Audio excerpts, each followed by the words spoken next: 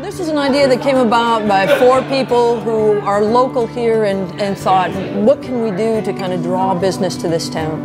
We certainly wanted it to be a place where people could come and hang out and have a great time. We went around to a lot of the neighbors and told them we wanted to be welcome here in the community and got their ideas and feedback. So when we looked at what is endemic to the South Shore of Nova Scotia, Saltbox design is it.